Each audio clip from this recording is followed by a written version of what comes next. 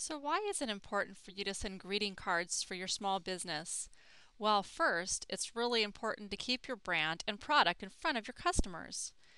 If you sent a card every month to your customers wishing them Happy Halloween or Happy Thanksgiving or Happy Valentine's Day, and constantly being right out there in front of them saying, "Oh, yeah, I remember that place. They sold me this." Or, "Oh, that's right. I remember that place. They sold me that. And it was really a great product. I need to go back and see what they're up to now."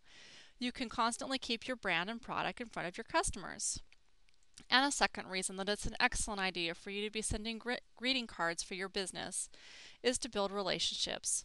We all know that in order to maintain a healthy small business, you've got to build strong relationships with not only with your customer base, but also with others in your industry so that you can continue to work together to share your important message.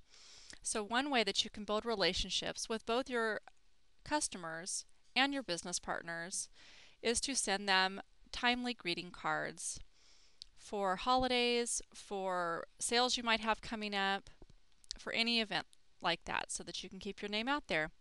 Thanks very much. This is Heather Trimmer coming to you from somethingaboutcards.com, where you can find out about how to set up greeting cards to go out for your business. Meet us next time.